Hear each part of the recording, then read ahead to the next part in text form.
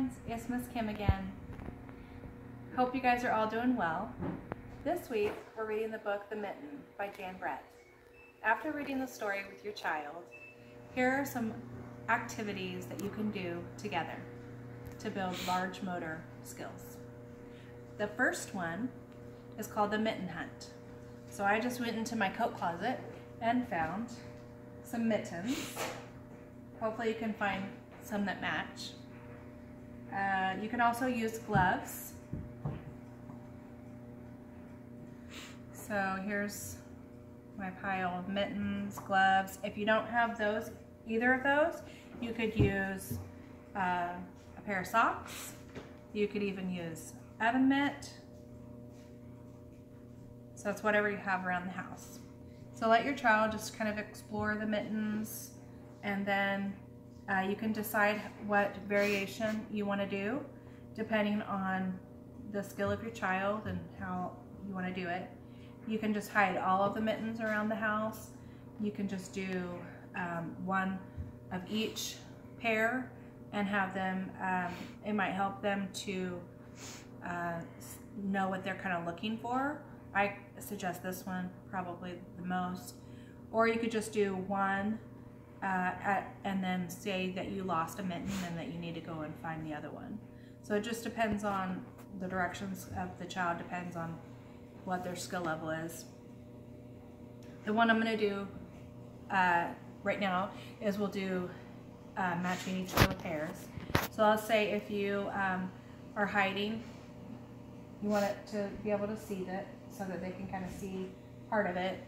And then if they're not really wanting to participate, you can show them the other pair, take them over to it so it's close to it and they can kind of see it, and then ask them to get it and match it.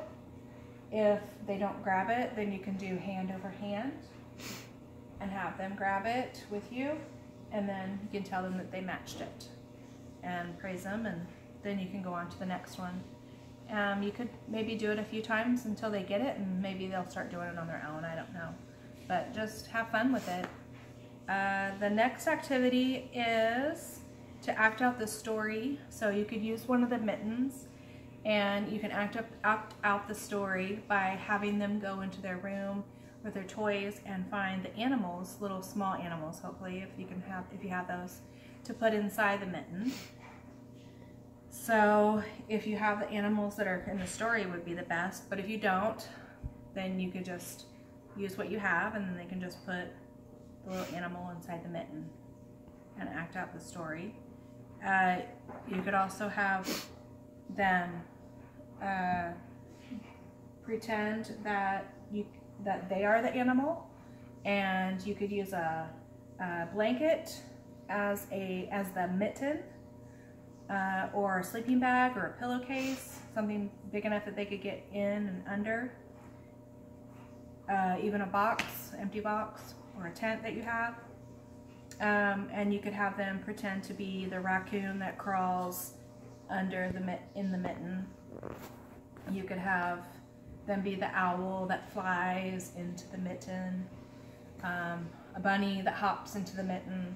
So doing those different animal exercises and getting into the blanket or